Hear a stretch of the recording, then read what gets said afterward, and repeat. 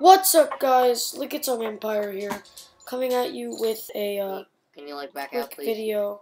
Like 1 minute. I'm going to patrol the playgrounds here, and we're gonna see the way these weapons look. So I'll show you everything I got really quick. So I got the gauntlets, 2 of them. I infused them both into these because these are like my better gauntlets. I also got a artifact which I infused into this.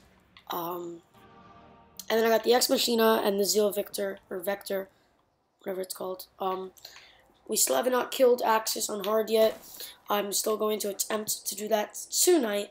I'm also going to attempt to get my Hunter through Siege Engine so I can hopefully get the machine gun, because I really want to get the machine gun on my Hunter. And I also wanted to show you guys in the record book, I'm now level 23. The only thing left is just to kill Axis. I'll show you the time we got, but we got a really, really good time. This whole region's Devil Spice territory. You guys can see it. Don't let your guard down. Siege Engine, 4 minutes and 42 seconds, which is pretty good, my opinion. So here's the sniper. It's just the highest DPSing thing. It has spray and play and wait for it, the exact same as the rocket launcher. It's just generally amazing, my opinion. It does a lot of damage. It's really, really good against Vazik and stuff. And then we'll check out the sidearm. Actually, I've not pulled out the sidearm yet, so I'm expecting. It looks very interesting. It has a very interesting sight for sure.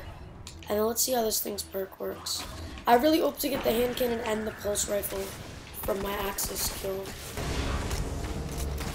It looks so weird, the sights, I'm not gonna lie. So reactive reload and just moving quickly.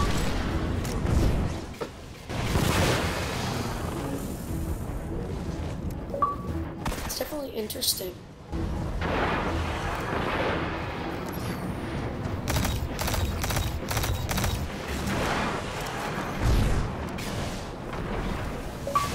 It's a very, very interesting weapon.